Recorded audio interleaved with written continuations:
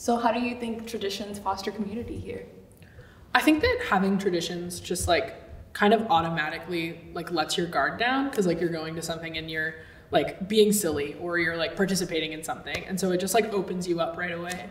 I'm thinking about when I was a first year during orientation, we did this event called First M&Cs, and it was in the library, which like usually M&Cs are in your dorm room, or in your residence hall rather, and I was talking about like we were just sitting there eating cookies, and then one of my friends suggested like playing Truth or Dare, which was like very silly, and it was like stupid things. Like we would be like, go and find a book on the shelf and just like shout a line out loud. And the library workers thought it was hilarious. They were taking videos of us. But I also just was like, it was a group of people I had literally never met before. Like it was just strangers, and people who are now my best friends. But like at the time, I would not have been confident enough to like just open a game of Truth or Dare with people. But it was like a lot of fun, and we like connected right away.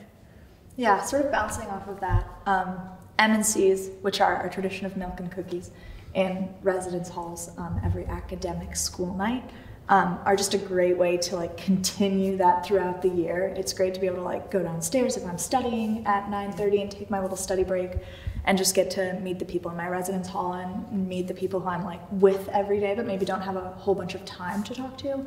There's also really fun times where say we'll be all sitting in a common room watching a movie or watching a show, our Monday night show group, and M&Cs will start and we'll all just be able to grab cookies and juice and then hang out with the people who are also coming downstairs, and they'll join in on whatever we're doing. We end up having this big gathering that's really fun. Yeah, and like another tradition that you do with like during orientation, your first weekend, we all watch Dirty Dancing, which is just, you know, the most memorable nights of orientation. Yeah, lots of like heckling at the start.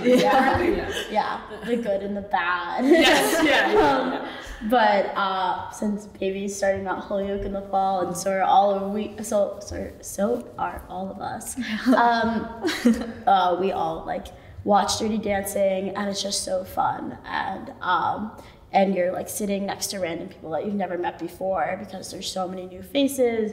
Maybe like the one or two friends that you've made that past couple days, like bring their other friends, and you all just you meet so many new people. You're all experiencing this, you know, huge Mount Holyoke tradition that is just so fun, so silly, as you said. And like also, like you said, like it's your first or second night on campus, so like right away you're participating in those traditions, getting to meet people, and then you'll do it again commencement weekend. So. Something funny that happened to me this past semester where I was abroad, my friends and I, it was Dirty Dancing night here, and everybody was watching it at orientation. I was feeling kind of sad that I wasn't here to see everybody's first Dirty Dancing night.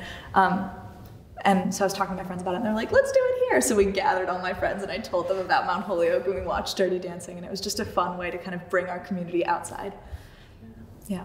And I feel like I've met most of my like really close friends through traditions, like stepping out of my comfort zone and going to these places and acting crazy and just being within community. I have really met other people from all over the world, and it's great.